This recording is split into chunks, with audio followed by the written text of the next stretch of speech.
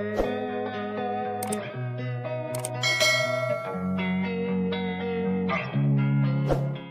everyone, this is Dean with DCA Crypto. Today I wanted to cover the situation with the markets and crypto today and kind of go over the FUD that's going on with the SEC lawsuit, how it's going to impact you as a trader and impact our portfolios and impact, the markets as a whole right now and what's going on with it. There's some differences between the lawsuits that I want to get into and just kind of go over what's going on exactly, what I think of it, and where we can go from here. So let's jump into it.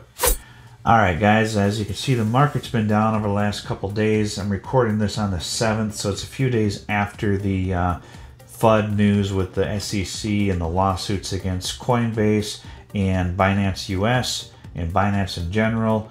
And as you can see, the markets have all these tokens have dipped down because of this FUD a little bit, but not too bad.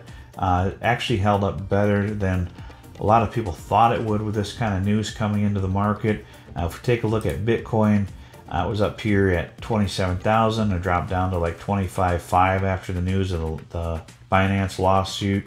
And then we had the Coinbase news, and everything just kind of said, no big deal.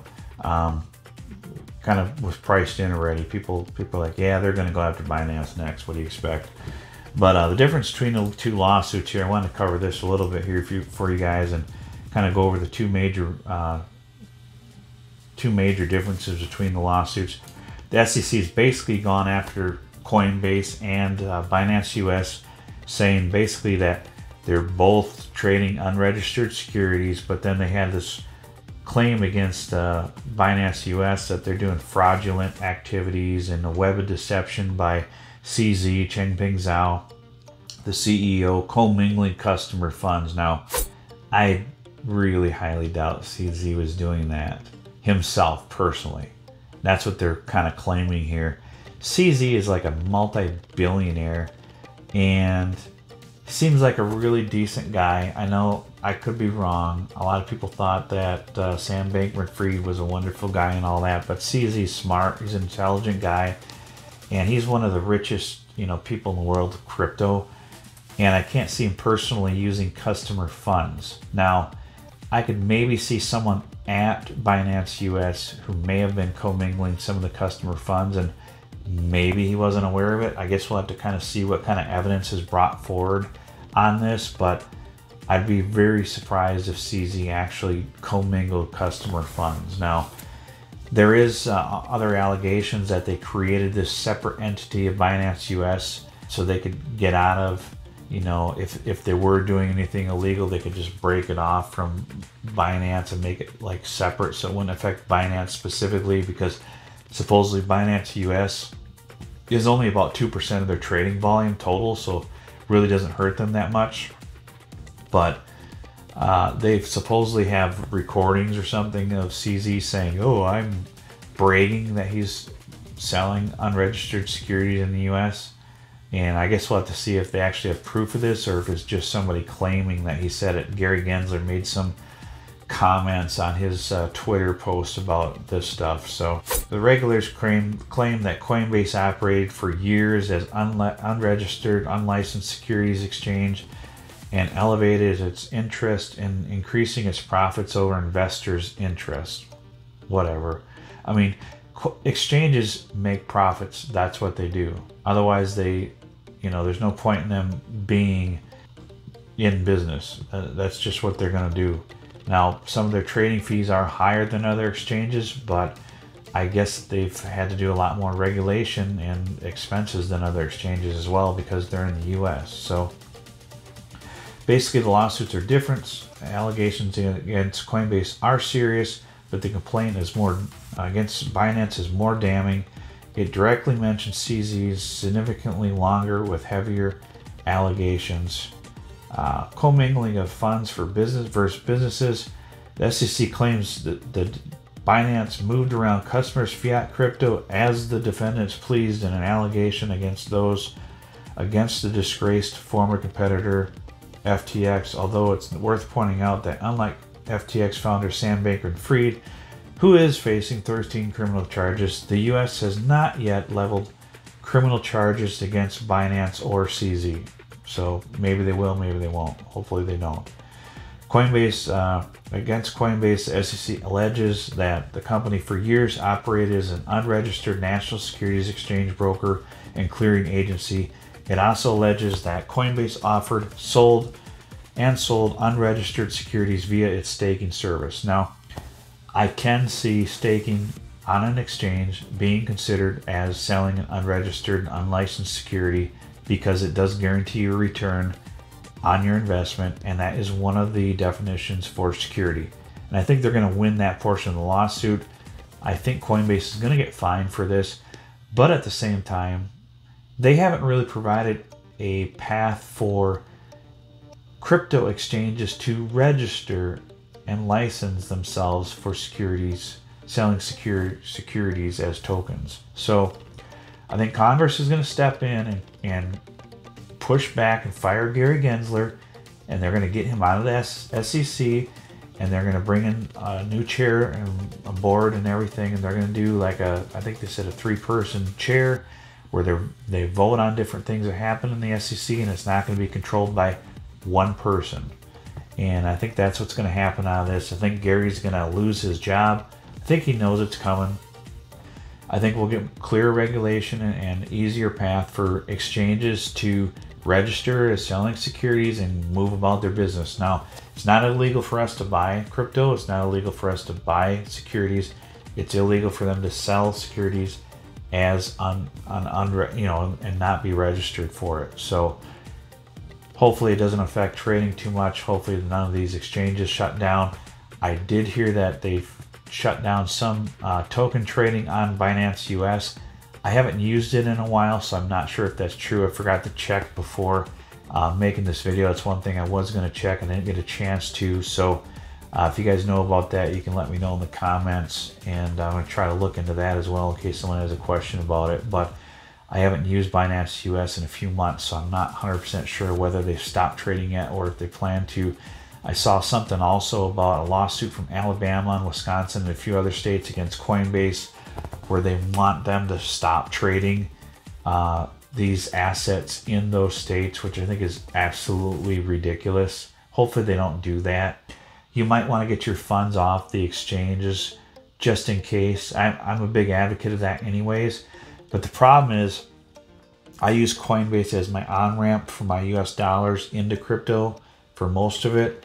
And I deposit my funds into Coinbase, and then there's this stupid 7-day hold on my funds when I transfer them from my bank, and I can't withdraw from Coinbase for 7 days. So for 7 days my funds are locked on there, so try not to put too much at a time and keep them locked on there. So that's the only problem with having exchanges as your on-ramp. You can use like MoonPay and a few other options, transact and that in like MetaMask, and you can use a debit card to deposit them on there, but there is a fee and it's a lot higher. Like Coinbase, there's no fee for me to deposit my funds from my bank account directly unless I use my debit card. So there are other options that are out there to get your funds into crypto and not use the exchanges. So just keep that in mind if that's an option you want to do. But I would recommend getting your funds off the exchanges in the United States just in case something happens and they freeze them for some stupid reason. You never know. But I think with Coinbase not really being alleged as doing anything other than selling unregistered securities, hopefully they wouldn't shut the exchange down or freeze it. So you just never know. So be careful, guys. I want to look at the tokens that were actually listed in this lawsuit as securities. So they've got, in the Binance case, BNB, Binance USD, Solana, Cardano, Polygon, Cosmos Atom, the Sandbox, Sand, Decentraland Mana, Axie Infinity, and Cody. And then Coinbase, there was 13 of them. It was those tokens, but they also listed Chiliz, Flow, ICP, Near Protocol, the Voyager token, which I don't even know why they list that one. It's pretty much dead. And Nexo. And then you got the SEC bragging on here. Today we charge Binance Holdings with this and that. It's like, you know what, Gary and your stupid SEC, Like, you got to come out on Twitter and brag about this. Gary is literally bragging about this crap on Twitter, and it just pisses me off. The guy needs to freaking lose his job. He's nothing but a piece of, you know what, in my opinion. He says all these stupid smart-ass comments on Twitter all the time about crypto. It's like the same guy who was bragging about crypto like 5 years ago and saying 75% of tokens that are in the market in the US right now are not considered as what we would consider a security. Only maybe 25% of them would be, but 75% of the tokens that are out there are not what we would consider securities. Then he gets put in as the head of the SEC, and all of a sudden everything's a freaking security now. So the guy is obviously being paid off by someone to do this crap, and who knows with what's going on in the government. But Gary Gensler has claimed that everything other than Bitcoin is a security. And then he made the stupid comment too about, oh, we don't need any other digital securities in the US. We already have the US dollar and the euro and all these other forms of fiat that are already digitized. We don't need any other digital currency. Yeah, well, you better get with the times, Gary, because sooner or later you're going to get pushed out of your job because you're pushing innovation and technology out of the United States instead of embracing it and regulating it so it is a usable and good thing for the US, because crypto, whether he likes it or not, is the future. And if they don't get on board, they're going to be missing out. And thank God we have some people in Congress that realize this, and hopefully they're going to make some changes soon. That's all I've got for this video, guys. I wanted to make sure I at least covered it for you guys. I know a lot of YouTubers already covered this, and I wanted to give you my input on it, what I think. I think it's business as usual.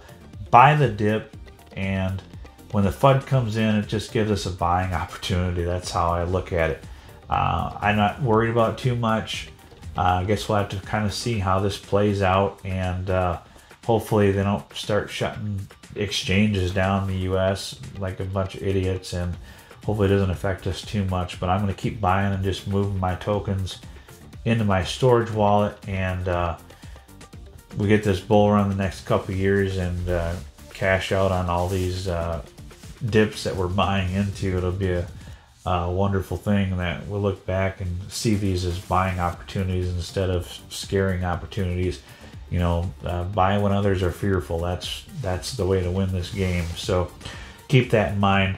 I would really appreciate if you subscribe to my channel, yes you, and hit your notification bell and get my videos out daily to you guys, and hopefully I continue to do that. I do have the Telegram that's free as well, and I do try to get any new projects or anything as I get them into that as quickly as I can for those people.